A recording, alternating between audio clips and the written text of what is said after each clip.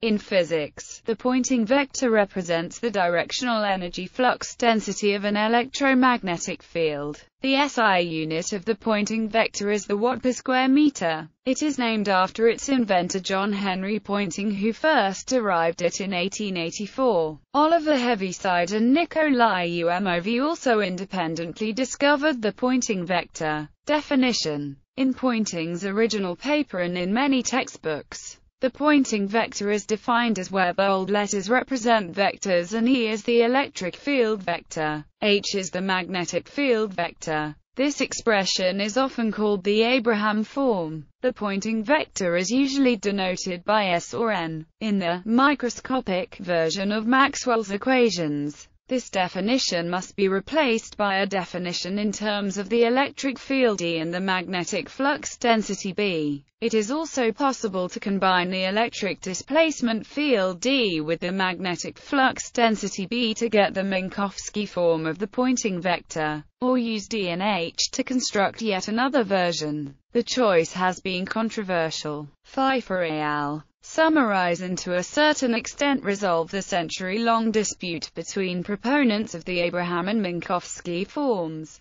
The Poynting vector represents the particular case of an energy flux vector for electromagnetic energy. However, any type of energy has its direction of movement in space, as well as its density. So energy flux vectors can be defined for other types of energy as well, e.g., for mechanical energy. The UMOV Poynting vector discovered by Nikolai Umov in 1874 describes energy flux in liquid and elastic media in a completely generalized view. Interpretation: the Poynting vector appears in Poynting's theorem, an energy conservation law, where Jf is the current density of free charges and U is the electromagnetic energy density for linear, non-dispersive materials, given by where E is the electric field, D is the electric displacement field, B is the magnetic flux density, H is the magnetic field. The first term in the right-hand side represents the electromagnetic energy flow into a small volume, while the second term subtracts the work done by the field on free electrical currents,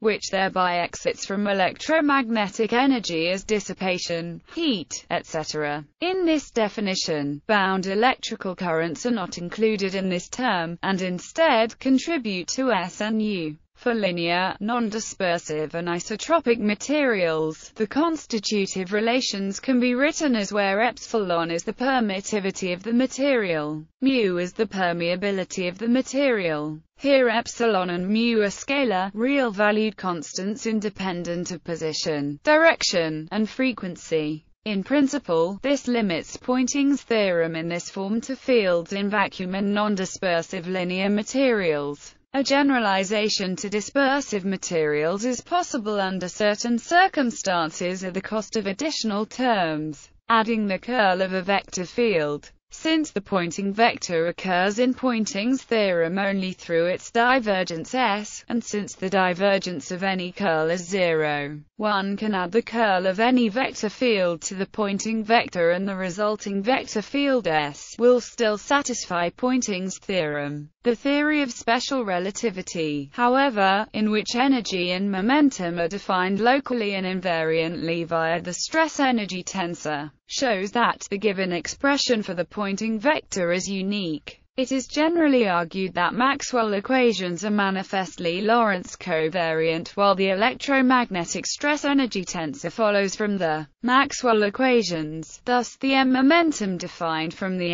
tensor certainly respects the principle of relativity. However, a recent article indicates that such an argument is based on an incomplete understanding of the relativity principle, and states that the stress-energy tensor is not sufficient to define momentum correctly. The study also claims that Poynting vector does not represent the power flow for a plane wave in an anisotropic medium if the Poynting vector is not parallel to the wave vector, and states this conclusion is clearly supported by Fermat's principle and special theory of relativity. Formulation in terms of microscopic fields. The microscopic version of Maxwell's equations admits only the fundamental fields E and B, without a built-in model of material media. Only the vacuum permittivity and permeability are used, and there is no D or H. When this model is used, the Poynting vector is defined as where mu0 is the vacuum permeability, E is the electric field,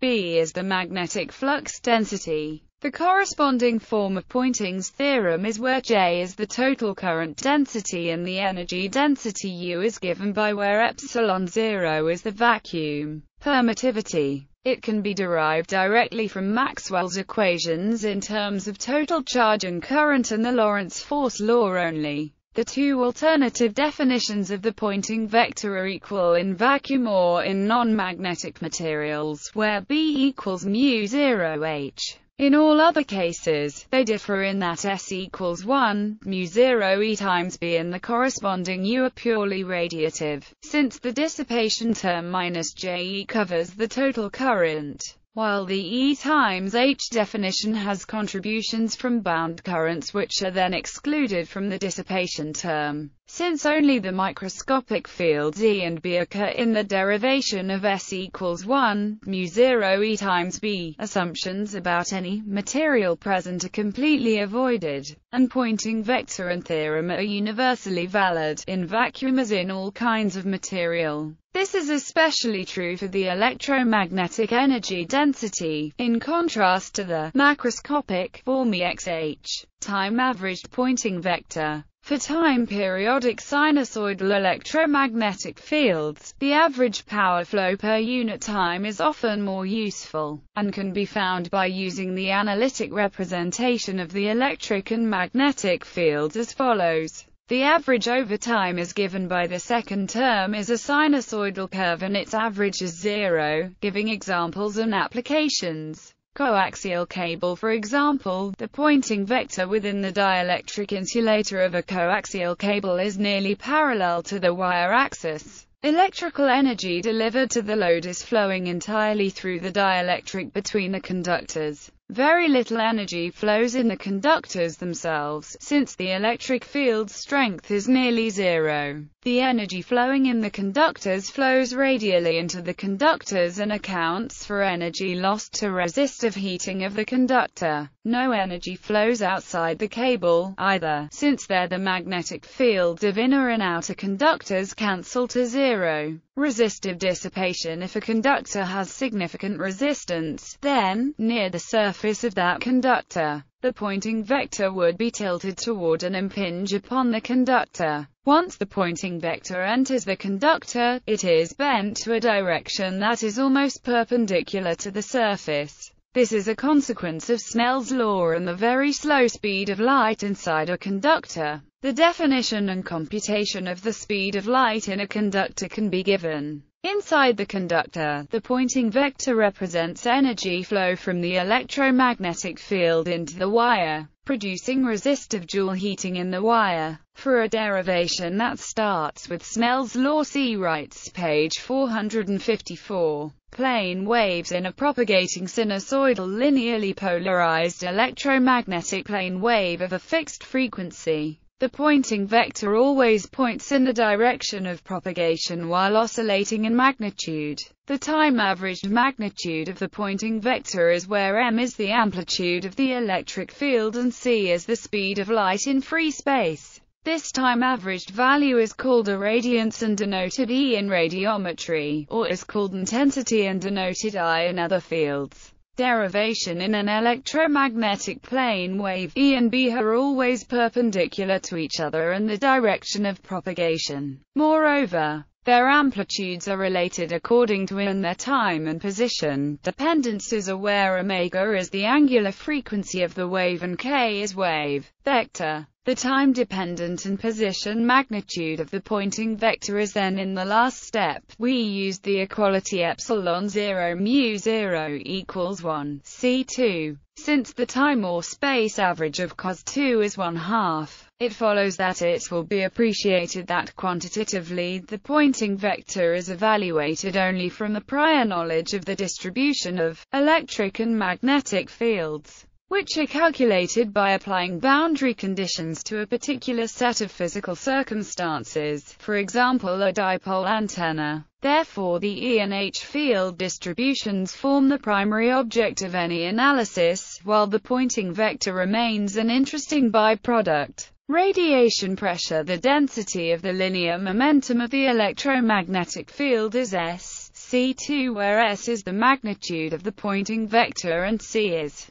the speed of light in free space. The radiation pressure exerted by an electromagnetic wave on the surface of a target is given by static fields. The consideration of the Poynting vector in static fields shows the relativistic nature of the Maxwell equations and allows a better understanding of the magnetic component of the Lorentz force. To illustrate, the accompanying picture is considered, which describes the Poynting vector in a cylindrical capacitor, which is located in an H field generated by a permanent magnet. Although there are only static electric and magnetic fields, the calculation of the Poynting vector produces a clockwise circular flow of electromagnetic energy, with no beginning or end. While the circulating energy flow may seem nonsensical or paradoxical, it is necessary to maintain conservation of momentum. Momentum density is proportional to energy flow density, so the circulating flow of energy contains an angular momentum. This is the cause of the magnetic component of the Lorentz force, which occurs when the capacitor is discharged.